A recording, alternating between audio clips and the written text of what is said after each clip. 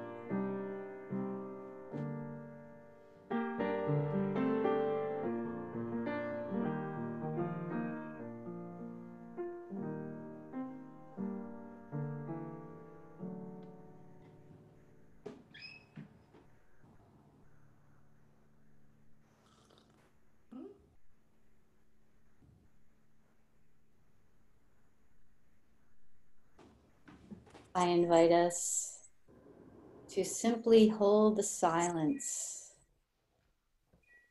be still, and know that I am God.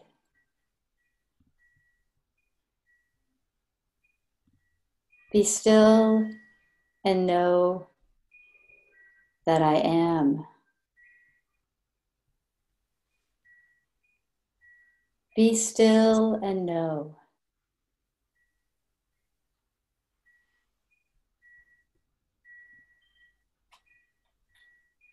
Be.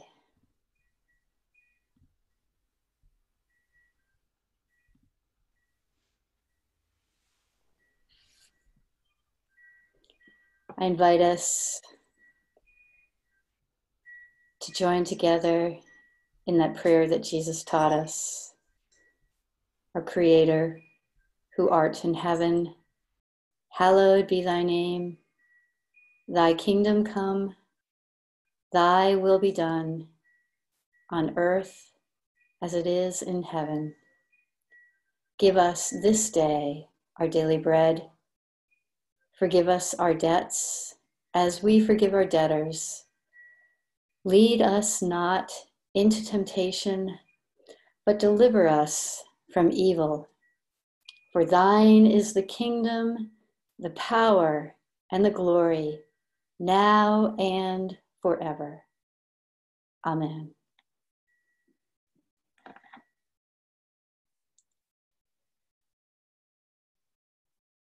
We join together today, on Good Friday, to remember Jesus' 7 last words.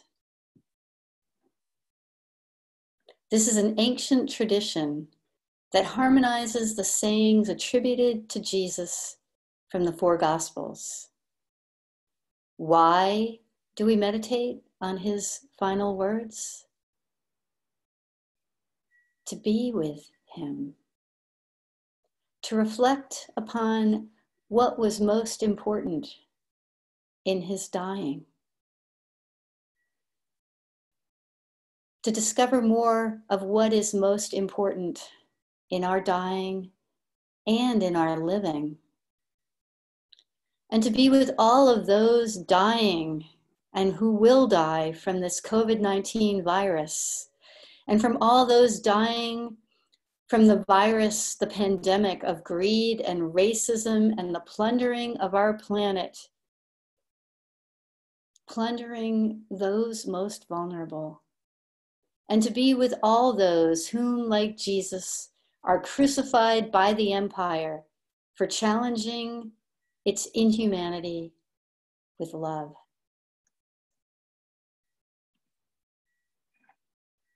And so we join now in the ancient tradition of remembering the 7 last words of Jesus. The first saying, Father, forgive them, for they know not what they do.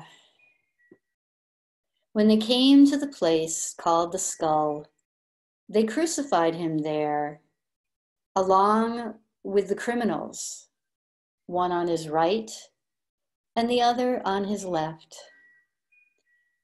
And Jesus said, Father, forgive them, for they know not what they are doing. And they divided up his clothes by casting lots. The people stood watching, and the rulers even sneered at him. They said, He saved others. Let him save himself if he is God's Messiah, the chosen one. One of the criminals who hung there hurled insults at him. Aren't you the Messiah?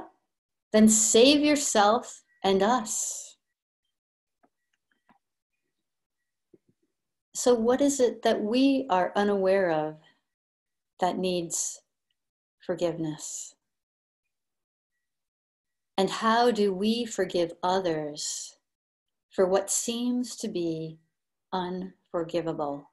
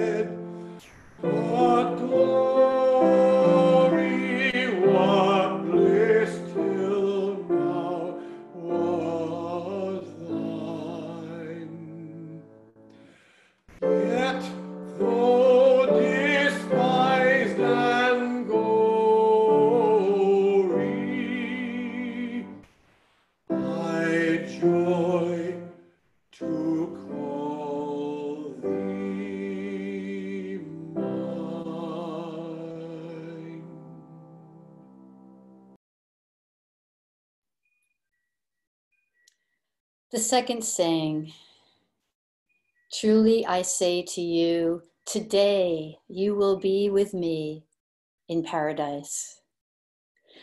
But the other criminal rebuked Jesus. Don't you fear God, he said. But the other criminal rebuked the first one. Don't you fear God, he said, since you are under the same sentence. We are punished justly, for we are getting what our deeds deserve. But this man has done nothing wrong. And then he said, Jesus, remember me when you come into your kingdom. Jesus answered him, truly I tell you, today you will be with me in paradise. Who is being unjustly punished in our times? And who is responsible for bringing forth the paradise of justice?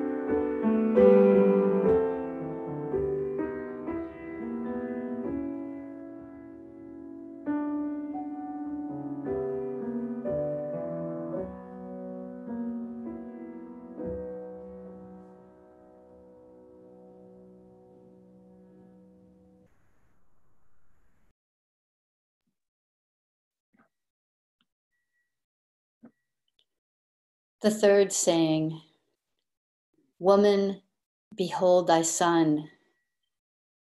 Behold thy mother. Near the cross of Jesus stood his mother's sister, Mary, the wife of Clopas, and Mary Magdalene.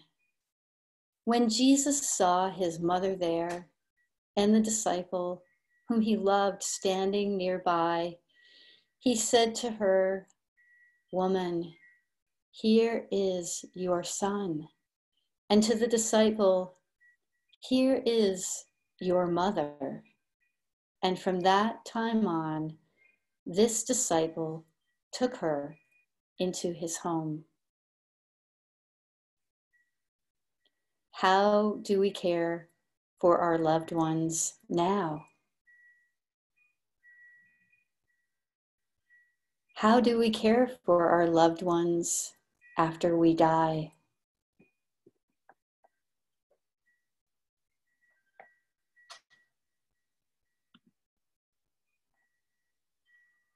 At a cold winter station, breathing into our gloves. This would change me forever, leaving for God knows what. You carried my bags, you said I'll wait for you. You can do this hard thing. You can do this hard thing. It's not easy, I know, but I believe that it's so. You can do this hard thing. Late at night I called and you answered the phone.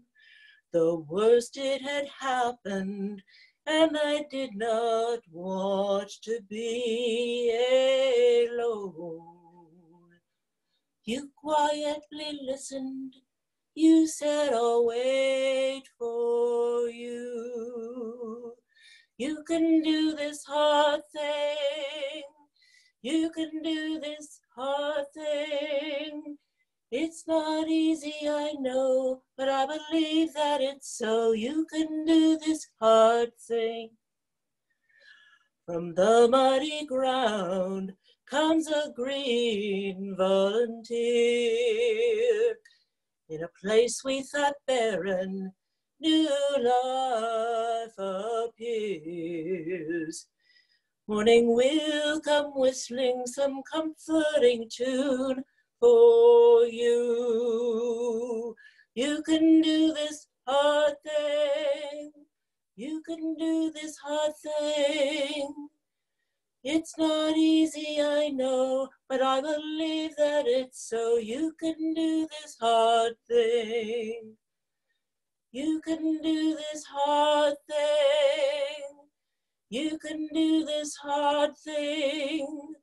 It's not easy, I know, but I believe that it's so.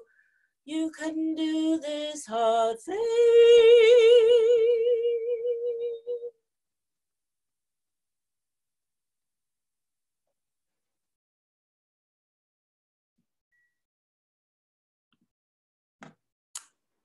The fourth saying, my God, why have you forsaken me? From noon until 3 in the afternoon, darkness came over all the land. About 3 in the afternoon, Jesus cried out in a loud voice, Eli, Eli, lema sabachthani, which means, my God, why have you forsaken me?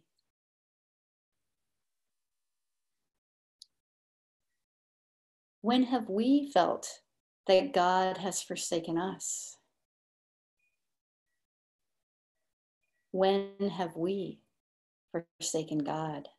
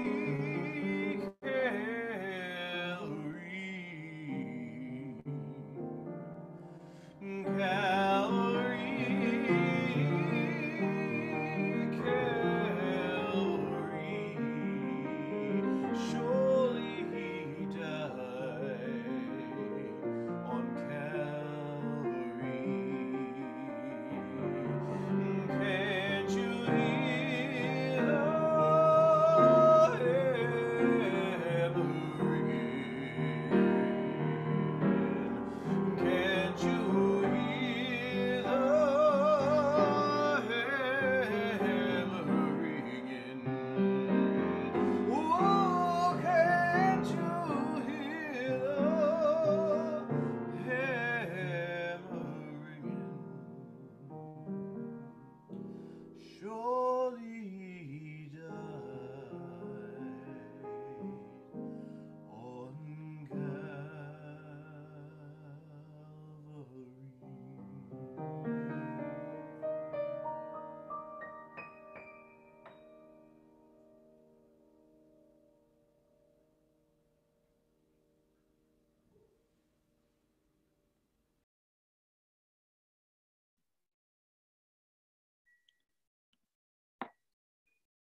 The fifth saying,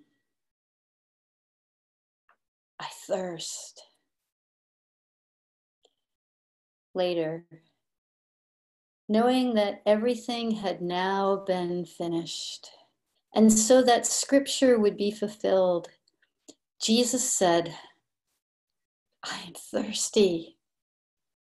A jar of wine vinegar was there, and so they soaked a sponge in it, put the sponge on a stalk of the hyssop plant, and lifted it up to Jesus's lips. What was Jesus truly thirsty for? What do you thirst for?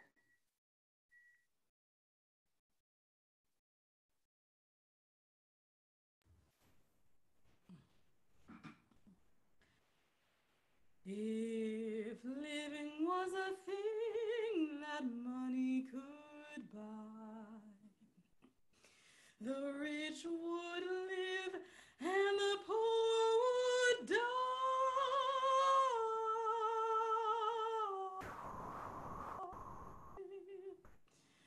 All my trials, Lord, soon be over.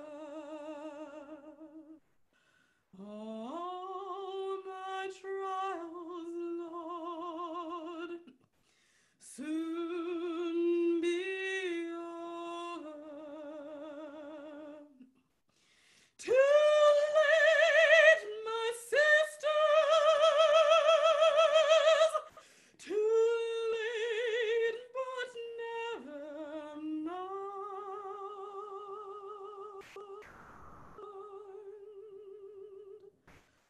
All my trials, Lord,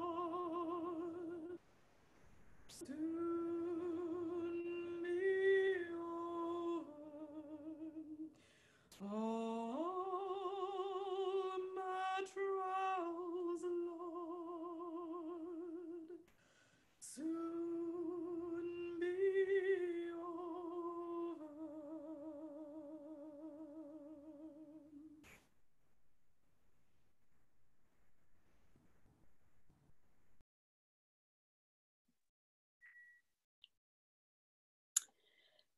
The sixth saying, it is finished. When he had received the drink, Jesus said, it is finished. What must we finish before we die?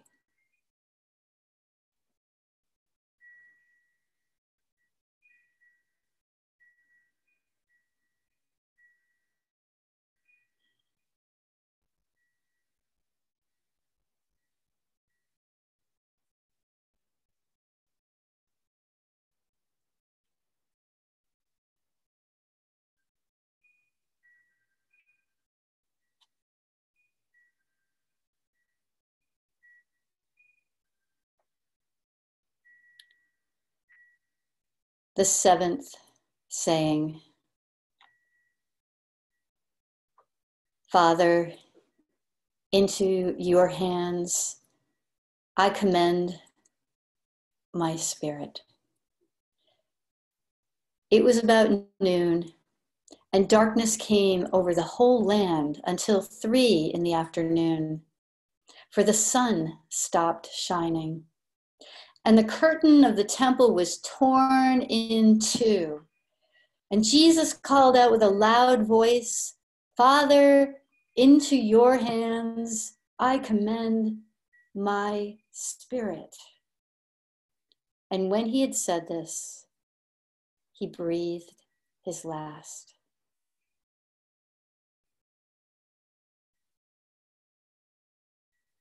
Do we have the courage to commend our spirit into the hands of God?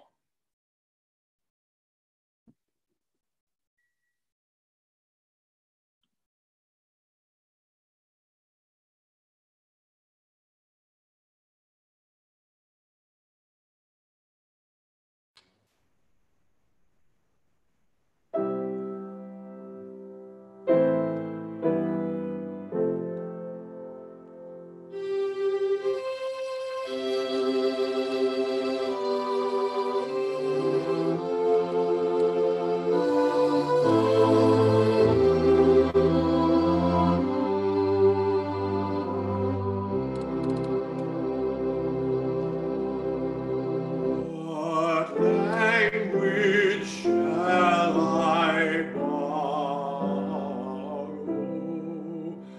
to thank thee, dearest friend, for this thy dying sorrow? Thy pity without end. Oh, make me thine forever, and should I fainting be,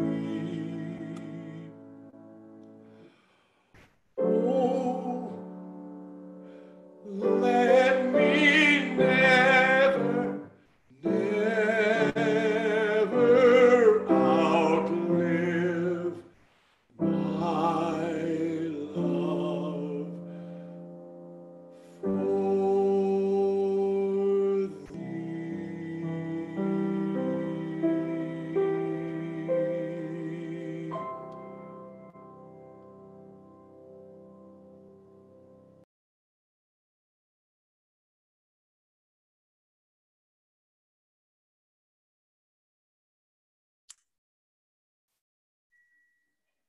I invite you to stay with us beyond the benediction for the postlude and allow the music to transport each one of us back to this place. Hear these words from John's Gospel. And Jesus said unto them, peace I leave with you, my peace I give you. Do not let your hearts be troubled, and do not be afraid.